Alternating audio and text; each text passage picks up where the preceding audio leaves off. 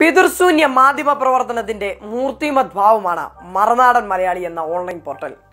ഒരു പ്രളയത്തിൽ നിന്ന് നാട് കരകയറി മറ്റൊരു ദുരന്തത്തെ നാട് അഭിമുഖീകരിക്കുമ്പോൾ ഉപകാരം ചെയ്യില്ല എന്ന് മാത്രമല്ല, ഉപദ്രവം മാത്രമേ ചെയ്യുള്ളൂ എന്നതാണ് മറുനാടന്റെ തീരുമാനം. അതിനായി വ്യാജ വാർത്തകളും പ്രചരണങ്ങളും വായിൽ തോന്നിയത് കോതയ്ക്ക് പാട്ട് എന്ന നിലയിൽ പടച്ചുവിടാൻ ഈ വൃത്തികെട്ട മാധ്യമ സംവിധാനത്തിന് ഒരു മടിയുമില്ല. മറുനാടൻ നട്ടാൽ കുരുക്കാത്ത നുണ പ്ലാന്റ് ചെയ്യും.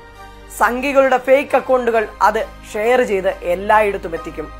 സംഘികൾ പറഞ്ഞാൽ നാട്ടുകാർ വിശ്വസിക്കില്ലെന്ന സംഘികൾക്ക് നന്നായി അറിയാം.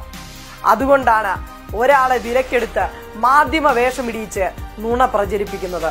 മുഖ്യമന്ത്രിയുടെ ദുരിതാശ്വാസ നിധിയിലേക്ക് സംഭാവന ചെയ്യരുത് എന്ന തരത്തിൽ ദുരിതബാധിതരായ ആളുകൾക്ക് 8ന്റെ പണിയുമായിട്ടാണ് മറുനാടന്റെ പുതിയ വരവ്.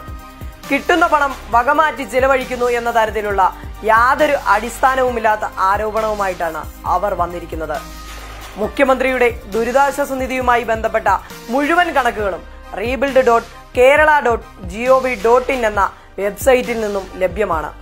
CIGയുടെ ഓഡിറ്റിങ്ങിനും വിധേയമാണ് ഈ തുക മുഴുവനും. ഇതൊന്നും പോരാങ്കിൽ വിവരാവകാശം ഉപയോഗിച്ച് തുക എങ്ങനെ ഉപയോഗിച്ചു എന്ന് കണ്ടെത്താനും കഴിയും. ഇതൊന്നും മറുനാടന് അറിയാൻ വയ്യാഞ്ഞിട്ടല്ല, ഉണ്ട ചോറിനുള്ള നന്ദി കാണിക്കണമല്ലോ. കേരളത്തിൽ എന്തു ദുരന്തമുണ്ടായാലും കേരളത്തെ അപമാനിക്കാനും സർക്കാരിനെ കുറ്റപ്പെടുത്താനും CPMന്റെ മേൽ കുതിര കയറാനും കാര്യമായ ഫണ്ട് കിട്ടുന്നുണ്ടല്ലോ. അപ്പോൾ ഇങ്ങനെയൊക്കെ പറയും, ഒരു ഉളുപ്പുമില്ലാതെ. കഴിഞ്ഞ പ്രളയത്തിൽ നിന്ന് നാട് കരകയറാൻ തുടങ്ങിയത് കാണുമ്പോൾ മറുനാടന് ചൊറിച്ചിൽ തുടങ്ങും. അല്ലെങ്കിൽ അന്നദാതാക്കളായ സംഘികളും സൂടാപ്പികളും കൂടി ചേർന്ന് സർക്കാരിനെ ചൊറിയിപ്പിക്കും. കീ കൊടുക്കുമ്പോൾ ഡാൻസ് കളിക്കുന്ന പാവകണക്കിന് മറുനാടൻ പണിയും തുടങ്ങും. മലയാള മാധ്യമ പ്രവർത്തനത്തിന്റെ എല്ലാ സാധ്യതകളും ഉപയോഗിച്ച് അതിന്റെ എല്ലാ ആനുകൂല്യങ്ങളും പറ്റിക്കൊണ്ട് സ്വന്തം നാടിനെ ഒറ്റുകൊടുക്കുന്ന നാറിയ മാധ്യമ പ്രവർത്തനം ഇനിയും കണ്ടില്ലെന്ന് നടിക്കാൻ കഴിയില്ല. ഇങ്ങനെ തെറ്റായ വാർത്തകൾ കൊടുക്കുന്ന മഞ്ഞപത്രത്തിന്റെ നിലവാരം പോലും കാട്ടാത്ത ഈ വർഗത്തെ കുപ്പയിലേക്ക് വലിച്ചെറിയേണ്ട കാലം അതിക്രമിച്ചു. നേരത്തെ UK-യിൽ പ്രമുഖ വ്യവസായിയെ വ്യാജവാർത്ത പ്രസിദ്ധീകരിച്ച് അപമാനിക്കാൻ ശ്രമിച്ചു എന്ന കേസിൽ ലക്ഷക്കണക്കിന് രൂപ മറുനാടന്റെ എഡിറ്റർക്ക് കോടതി പിഴ വിധിച്ചതാണ്.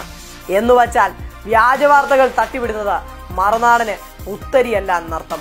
കേരളം ഒരു ദുരന്തത്തെ നേരിടുമ്പോൾ രാഷ്ട്രീയ ജാതി മത ഭേദമന്യേ എല്ലാവരും ഒറ്റക്കെട്ടായി നിൽക്കുന്ന ഘട്ടത്തിൽ കേരളത്തെ താറടിച്ചു കാട്ടാൻ ശ്രമിക്കുന്ന സംഘികളും അവർക്ക് വേണ്ടി കൂലിയെടുത്ത് നടത്തുന്ന മറുനാടനെ പോലെയുള്ളവരുമാണ് പ്രളയത്തെക്കാൾ വലിയ ദുരന്തമെന്ന് നാം തിരിച്ചറിയണം.